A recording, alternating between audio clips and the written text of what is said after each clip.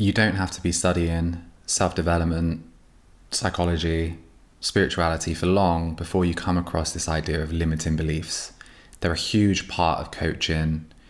Many people and influencers on Instagram will talk about beliefs and how they shape reality. And there's a lot of truth to that. Our beliefs about ourselves, about the world, can really limit the way that we behave, what we think is possible, and also the kind of self-fulfilling prophecy, the confirmation bias that comes from this conceptual framework that we apply to our experience and to reality. This is also the core tenet of cognitive behavioral therapy, to challenge and reframe beliefs. But part of the issue is that when we talk about beliefs, it can feel as if it's as simple as a thought that is unconscious, that when made conscious, you can change. That it is just language, it's just words to reorder in the mind. Now, of course, there's much more to it. Beliefs are part of a holistic system. They're not just narratives. They are embedded in a collection, often of very rigid and solidified memories that come with their own emotional aspect. They come with their own sensations in the body. There is a complete full dimension to a belief, and it's not always so straightforward to just change the words, to change the language, to change the cognition.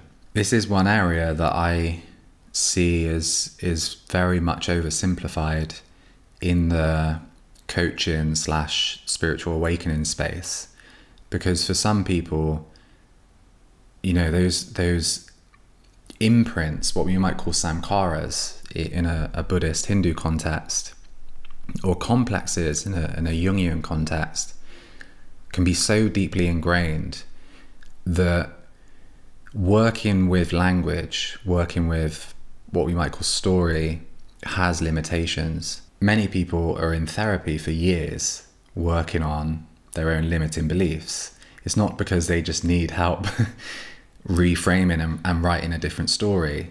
Again, that is impactful, and CBT is one of the most demonstrated successful approaches to therapy, although I think that's now up for debate.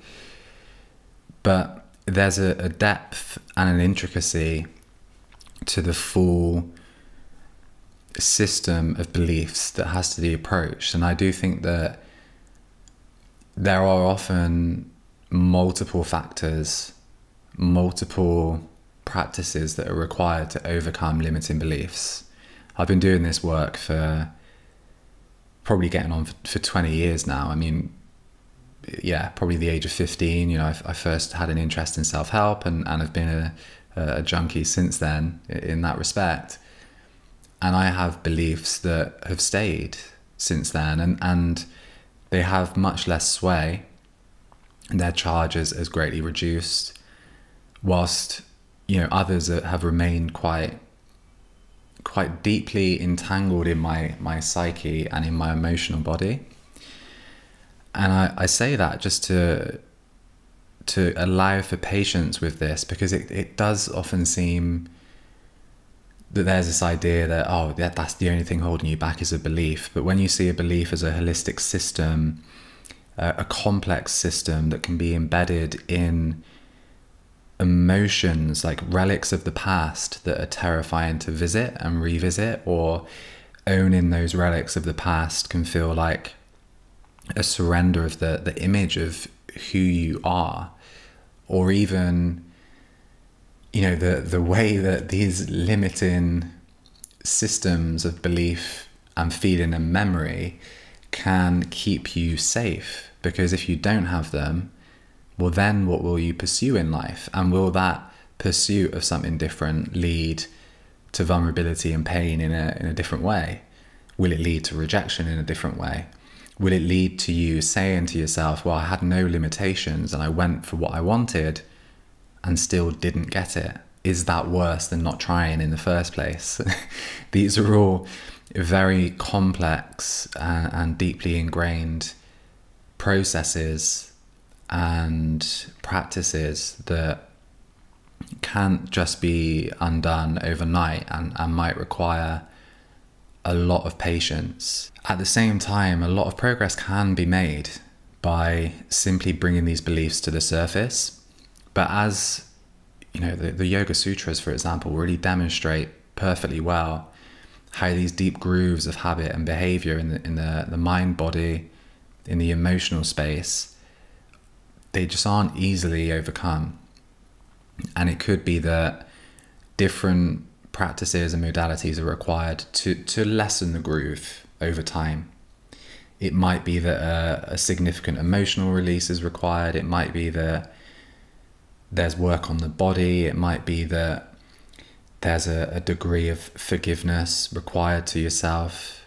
It might be that just to really accept that these beliefs are there and to unpack in a narrative to understand, maybe through therapy, through talking through, because, you know, something with therapy is that transference and counter-transference is absolutely essential.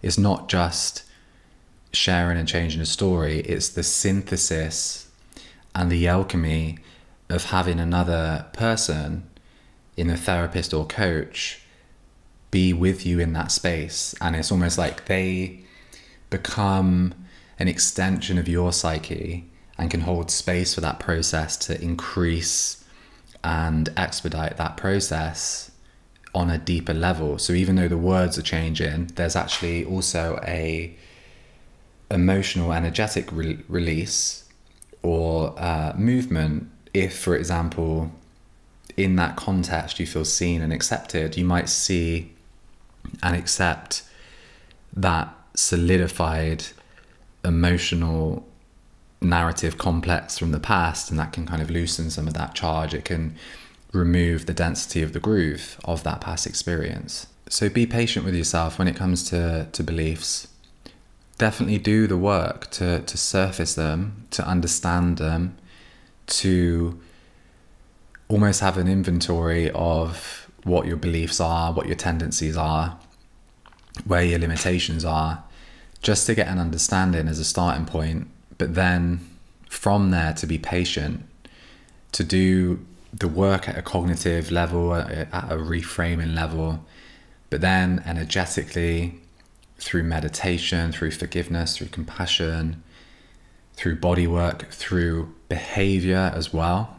You know, this is super important, like cognitive behavioral therapy, to behave in ways that defy the validity of limiting beliefs, to build up that positive anchor, that positive feedback loop, so that they also lose their charge because their validity is challenged over time. These are all practices that contribute to overcoming limiting beliefs. And even, you know, even in that, like, positive affirmations have a role, just to kind of drop in a different point of view, a different perspective. Sharing and getting feedback from someone that you love has a role to conflict, to again challenge the validity of that limitation.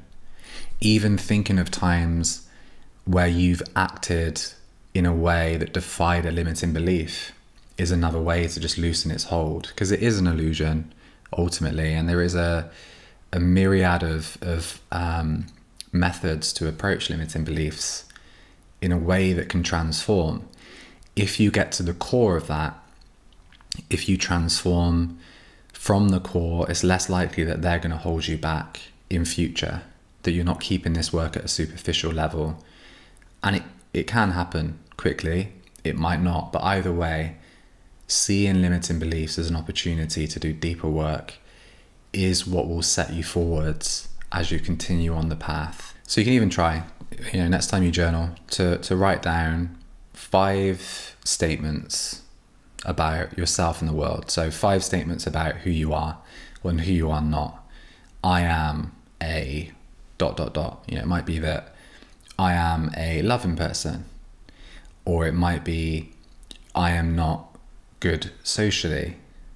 I am socially awkward at times. I am clumsy.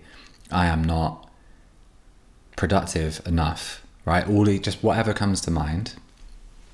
And then to see if from that you can identify different emotions, any memories that surface, and just start to build that inventory of your beliefs. And then when you want to go one step further, you can start to set goals that defy those beliefs, that challenge the validity of them. Obviously, if you're really struggling in a certain way, let's just say you've got extreme social anxiety, you don't want to push yourself too much because you can kind of maybe set back if you feel like it's not a positive experience. So just in manageable ways from those beliefs, come up with 2 or 3 or maybe even 5, just to balance that out, alternatives or challenges to that. Again, you're not becoming confined or limited by that. You start to just see them as relics. They might be useful, they might not, but the more that you don't give validity to limiting beliefs, the freer you become.